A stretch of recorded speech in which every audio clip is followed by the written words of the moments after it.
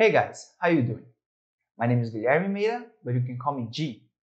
I am a no-code developer from Brazil, and in this channel, I'm going to show you how I build my apps, and I'm going to help you to build yours. In this first video, I'm going to show you the main tool that I use to build my web apps and some MVP for mobile apps. Stay tuned and let's go to the screen. Okay, first, let me take my glasses and let's go.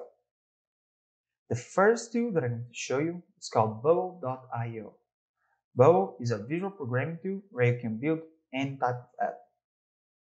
When you first start on Bubble, you're going to have here a bunch of tutorials, and at the bottom of the page, you have this button.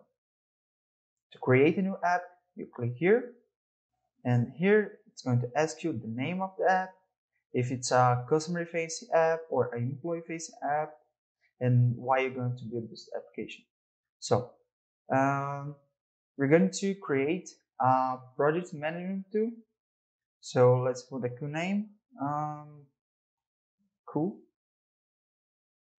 project tool. Need to be a unique name because it's going to be part of your domain. So it's going to be employee face app, and we are just playing around. You need to click here. What kind of app?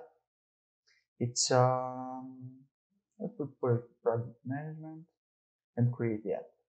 When you create a new app, Bubble already create a simple page for us here and start the application system.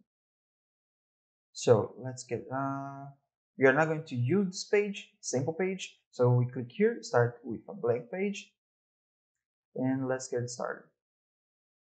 So here's going to ask you what name you want to display in the browser tab. We're gonna let this one.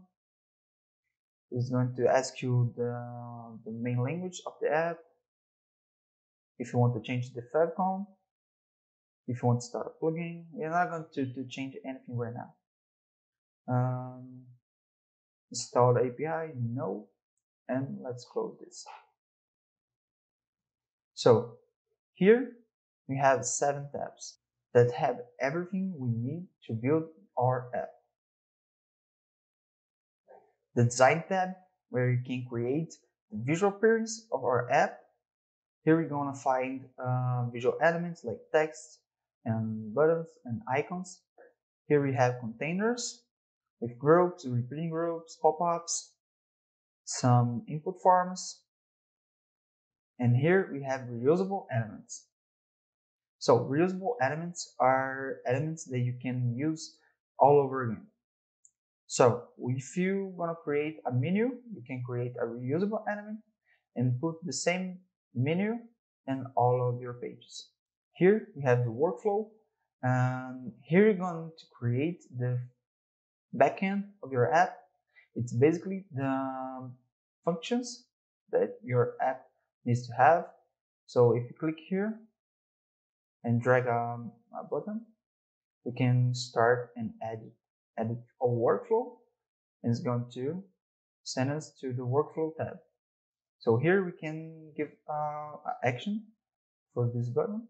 We can sync up a user or go to a page, create a new thing on the database I'm going to show you right now. It's basically all the functionality of your app is going to be here. So here, the data tab is where you're going to create your database. Okay, so any information that you need to have on your app, so about the users or the project that we're going to create, we're going to create here first. We're going to create here first. Okay, so here you can create a type, and here you can add a new field to type that you create. So here we have the user, but we're gonna create a name field. The type of this field is going to be in text. Okay, I'm gonna hit create. Now we're gonna create like a project type. Let me change here. Oh shit, no. Okay, create. And here on project, we can put the name of the project. You can add, I don't know, the initial date of the project. And we can put here a date. And we can relate the types. So we're gonna put here the user that are going to work on this project. We are relating this type with the user type. So here we can add a list. So we're gonna have a lot of people working on this project. So we need a place to put more than one user. So we're gonna have to create a list of those users. Okay, so we click here, hit create. Here we have the privacy. You can change the privacy. The app data. If someone creates a user, gonna appear here. The options in the file manager, we can talk about this later. And here we have the style tab. So the style tab, it's where you can create a reusable design for the visual elements. So we put a button here. So we can come here. This button, it's primary button. We can come here on styles and look for the style, or you can come here and click add style. We can change the background color. So we can put green, and we're going to change here too. Okay. Here we have the plugins, where you can add plugins to add more functionalities to your app that you cannot create directly on Bubble. So here you have others date pickers or Google integrations. We're gonna install here on plugins. Okay. Here you have settings where you're gonna set your preferences for the app. You can change the plan of the app, that we're gonna talk about this later. I have the general where you can change the favicon, have domain, language, SEO, API, collaborations, sub apps, and version. I'm gonna talk about this later, okay? In another video probably. So here we'll have the logs. Here you have the usage of your app and all the actions that happen in your app, okay? Okay guys, that's it for today.